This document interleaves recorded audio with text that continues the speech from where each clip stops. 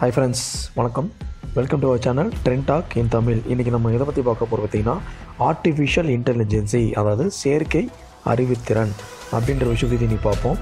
அதுக்கு முன்னாடி நீங்கள் இதுக்கு நம்ம சேனலை நீங்கள் சப்ஸ்கிரைப் பண்ணலாம், கீழே உள்ள சிகப்பு கலர் பட்டனை ப்ரெஸ் பண்ணுங்கள், கூடவே பக்கத்தில் இருக்க பெல் பட்டனையும் ப்ரெஸ் பண்ணுங்கள்.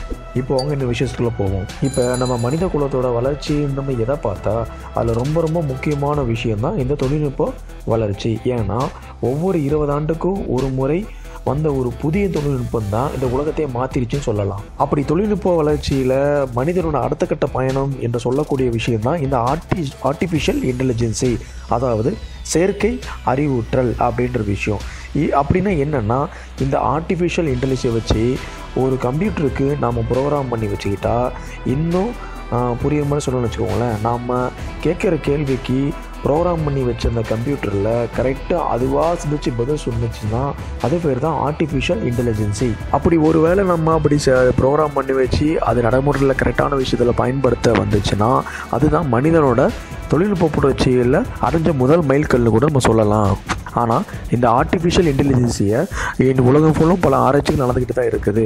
அவ்வப்போது இது போன்ற விஷயங்களை தொழில்நுட்பத்தை அறிமுகப்படுத்துகிறாங்க. ஆனால் அதனால் என்னென்ன ஒரு சில விஷயங்களால் தவறான முடிஞ்சதுனால அதை ஸ்டாப் பண்ணி வச்சுட்டாங்க. அதில் பல விஷயங்கள் இருக்குது. நம்ம இன்றைக்கி ஒன்று பார்ப்போம். அது என்னென்னா, மைக்ரோசாஃப்டால் ட்விட்டரில் அறிமுகப்படுத்தின அந்த டை, அதை பற்றியான விஷயம் பற்றி இன்றைக்கி பார்ப்போம். இந்த டை மார்ச் 23, 2014 ட்விட்டரில் மைக்ரோசாஃப்ட் உதவியோடு அறிமுகப்படுத்தினாங்க. இது எதுக்குன்னா, இப்போ நம்ம ட்விட்டரில் சேட் பண்ணால் அதற்கு கரெக்டாக ரிப்ளை பண்ண வேணும், அந்த மாதிரியான விஷயத்தை இந்த டேயில் ப்ரோக்ராம் பண்ணி ட்விட்டரில் விட்டாங்க. ஆனால் துரதிர்ஷ்டமாக இதை ட்விட்டரில் இன்ட்ரடியூஸ் பண்ண ஒரு 16 மணி நேரத்தில் இந்த டேயை அதிலிருந்து நீக்கிட்டாங்க. ஏன்னா இதை ட்விட்டரில் ஒரு சேட்டிங் போட்டாக தான் இதை இன்ட்ரடியூஸ் பண்ணாங்க. இந்த இன்ட்ரடியூஸ் பண்ண அந்த 16 மணி நேரத்திலே இது பண்ண ஒரு பல விஷயங்கள் தான் பெரிய ஆச்சரியத்திலையும் சர்ச்சையும் உண்டாக்கி இருக்குது. ஏன்னா இது சேட்டிங் பண்ணுறது ஒரு சோஷியல் மீடியாவில் விட்டுட்டாங்க. இது இன்றைக்கி காலகட்டத்தில் சோஷியல் மீடியா தான் மனிதனோட ஆதங்கத்தையும் கோபத்தையும் வெளிப்படுத்துகிற விஷயமாக தான் இருக்குது. ஸோ அதுபோல சோஷியல் மீடியாவான அந்த ட்விட்டரில் அறிமுகப்படுத்தப்பட்ட இந்த டைனால் என்ன சர்ச்சைகள் உண்டாகிடுச்சுன்னா, இவங்க கோபத்தோடு இவங்க அதுக்கான விஷயங்களை பற்றி போடும்போது இது அதற்கேற்ற மாதிரியே பதில் வந்தனால அது சமூகத்தில் சர்ச்சையை ஏற்படுத்தினதுனால தான் இதை இன்ட்ரடியூஸ் பண்ண 16 மணி நேரத்திலே இதை ட்விட்டர் அதிகாரப்பூர்வமாக இதை நீக்கிட்டாங்க. ஆனால் இந்த நிகழ்வுகள் எப்படி நடக்குது, இது எப்படி கரெக்டான, அதாவது 100க்கு 98% பதில்கள் எப்படி இதுக்கேற்ற மாதிரி ரிலவெண்ட்டாக வருது, ஆன்சர் பண்ணுது இந்த டாய் அப்படின்ற விஷயம் இந்த உருவாக்கின அந்த டெவலப்பர்களாகவே அவங்களால திங்க் பண்ணிக்க முடியல. ஆனால் அது ஒன்று மட்டும் நல்லா புரியுது. இது மனுஷங்க மூலயமா இது பழகிறனால இந்த டாய் நிறைய வார்த்தைகள் லேர்ன் பண்ணுது. ஸோ அதனால தான் இது போன்ற சமூகத்தில் அந்த வல்கரான வார்த்தைகள், அந்த மாதிரி வார்த்தைகள் இது விடுறதுனால இது சர்ச்சை ஏற்படுத்துது அப்படின்ற விஷயத்தினால இது 16 மணி நேரத்தில் இன்ட்ரடியூஸ் பண்ண 16 மணி நேரத்தில் இதை நீக்கிட்டாங்க. அப்படி இந்த டாய் மூலிமா அந்த பதில்கள் பலவற்றை என்ன பண்ணிட்டாங்கன்னா உடனேவே அந்த ட்விட்டரில் இருந்து அதை எல்லாத்தையும் நீக்கிட்டாங்க. ஆனால் இருந்தாலும் ஒரு சில வார்த்தைகள் அந்த சேட்டிங் அவங்க மக்கள் ஸ்க்ரீன்ஷாட் எடுத்து வச்சு இன்னும் இருக்கிறனால ஒரு சில வார்த்தைகள் அதோட நமக்கு புரியுது. அது என்னென்னா ஒருத்தர் என்ன கேள்வி கேட்குறாங்கன்னா, இந்த மாதிரி ஹிட்லரோட ஒரு கொள்கை கரெக்டாக அப்படின்னு கேட்கும்போது அது கரெக்டான கொள்கையை தான் அப்படின்னு இந்த டாய் பதில் சொல்லுது. ஸோ இன்னொரு கேள்வி என்னென்னா, மறுபடியும் இந்த மாதிரி இரண்டாம் உலக போர், அது மாதிரி மூன்றாம் உலக போகிறதுக்கு வாய்ப்புகள் இருக்குதா, அந்த மாதிரி ஒரு பெரிய வெடிகுண்டு வச்சு பயங்கர தாக்குதல் நடத்த வாய்ப்புகள் இருக்குதா அப்படின்னு கேட்டதற்கு இந்த டாய் கொஞ்சம் கூட யோசிக்காமல் அதுக்கு என்ன பதில் சொல்லுதுன்னா, அதற்கான வேலைகள் நடந்து கொண்டு தான் இருக்குது அப்படின்னு சொல்லி யாரும் எதிர்பார்க்காத மாதிரியான விடைகள் இது அளிக்குது.